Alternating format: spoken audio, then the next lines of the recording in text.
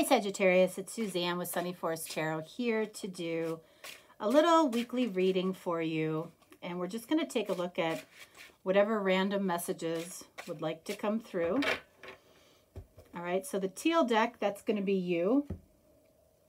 And the gold deck, that is going to represent your person. All right, so, all right, there we go. These decks are decks that I've created over the years, so we're going to use these decks for the actual messages that come through. Okay, and the messages might be from you to your person towards you. It might be a message that both of you are avoiding, or a message that you share between the two of you.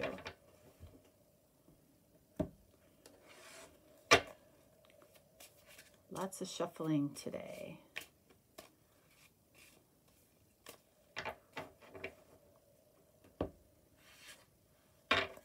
One more.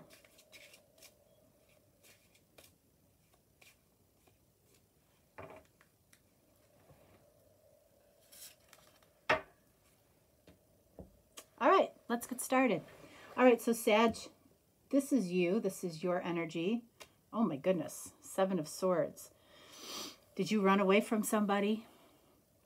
Are you hiding something from somebody? All right, or do you feel that energy from somebody? Are you feeling deception from somebody, or do you feel somebody is running away from you? All right. You are facing this person. What do we have for this person? Look at that. We have Knight of Wands. Knight of Wands is card of Sagittarius. So I will tell you that whatever message we get here, this is a message that the two of you are sharing between each other. So it's a message that you might say to them and they might say to you as well. All right. So this person is a little bit confused as to what to expect from you, Sagittarius, okay? They don't know what direction you're going in. They don't know.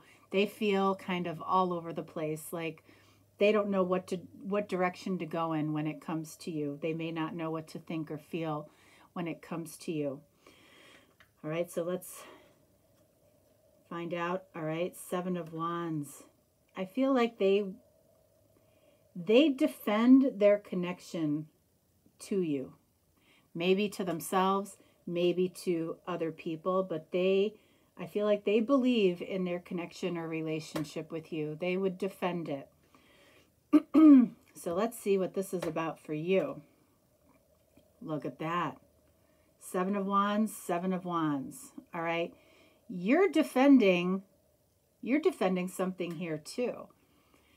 You're defending, you know, whatever may not be seen as true. You're defending your actions. You're defending your thoughts. You're defending how you're thinking about this person. And they are clearly defending you and how, you know, their belief in you. So that's interesting. So let's see, what's the message here? A life-changing conversation that brings positive change. All right, so this might be something that both of you are thinking about. Both of you are wanting a life-changing conversation that brings about some positive changes between the two of you. And then we have an unmistakable connection. So this is something that you're both thinking, that there is an unmistakable connection here between the two of you. Both of you, I feel like, would defend the other person. Yeah, so let's see. And then we've got marriage and divorce. So somebody might be married in this situation. Somebody might be going through a divorce. There might be a separation here between the two of you because of a marriage or because of a divorce. Excuse me. All right, so let's continue with the messages. Okay, so you have the Nine of Swords. So you might be worried about something that has happened in the past between the two of you, or something that is going to happen in the future. All right, this says that you're not in very present energy. You're worried about something.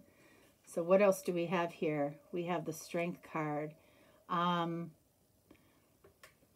I almost feel like you're worried as to whether or not you're going to have the strength to do something or get through something. Right now, I'm feeling like whatever message comes through is probably going to come from you. And then we have the Six of Wands for this person. So I feel like this person believes in a potentially good outcome here. Six of Wands is a card of victory in love, but it also has ego attached to it. All right, so, you know, this could be an internal victory, meaning just the two of you, or this could be an external victory where this person wants to show you off in some way. All right, so let's see what else we get here. And we have the Devil, card of Capricorn. So you might be dealing with a Capricorn. If not, then this card is basically saying that the Devil is the shadow side of the lovers. So I feel like the Devil portion of this bond between the two of you is there's something to do with this person's ego a little bit. Maybe this person came at you in some way from a place of ego at one point. Okay. But still, I feel like this next message is coming from you. So let's see, what do we have here? A declaration that what you thought was true was true. Okay, so this might be you making a declaration towards this person, or this person, when you talk to this person, confirms something that you always thought was true. All right, so what else do we have here? Getting my way was top priority, and I'm sorry for that. So that might be something that you're saying to this person. But again, this is that ego energy. So it might be some shared energy here. I feel like both of you could probably say that to each other, and it would make sense. All right, so what do we have here? Assumptions. So this situation in some way is based in assumptions. You're making assumptions, they're making assumptions, and, you know, according to this, somebody's assumptions were probably right on. Okay. All right, so continuing on, let's get another card for you. Six of Swords. So I feel like you want to move away from something that was to something that could be, is what I'm feeling from this. And then we've got Queen of Pentacles, another card of Capricorn. Are you moving towards a Capricorn? Or if not towards a Capricorn, are you moving towards something that feels more authentic for you? So you might be moving away from something that felt disingenuous. You know, we had that Seven of Swords right off the beginning, at the beginning for you.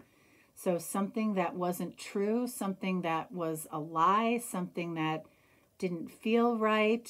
You know, you might be getting a divorce. All right. So, but you're moving towards something that feels more authentic for you, that feels better. That's a better place for you. All right. So over here for this person, what do we have? Queen of Pentacles. So what does this say? So whatever is more authentic for you is this person. Okay. And again, maybe a Capricorn. Okay. Let's see. What do we have? Seven of Pentacles.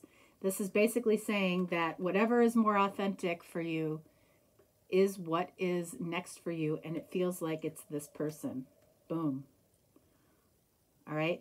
And I don't feel like for this message, I feel like neither one of you are aware of whatever message is coming here.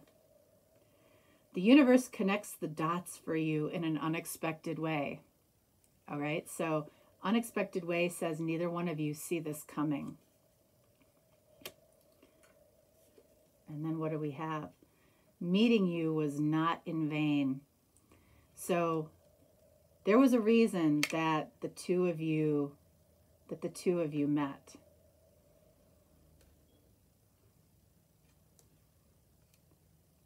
All right, and then we have a loss.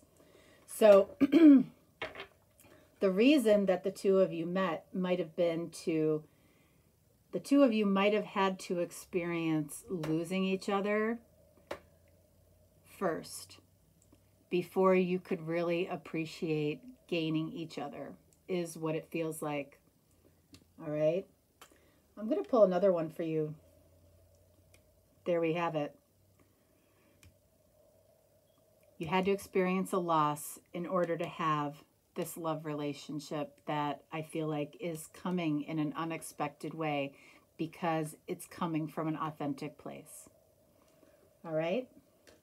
All right, Sagittarius, that is what I have for you. If you're looking for a deeper, more personal reading, certainly reach out to me.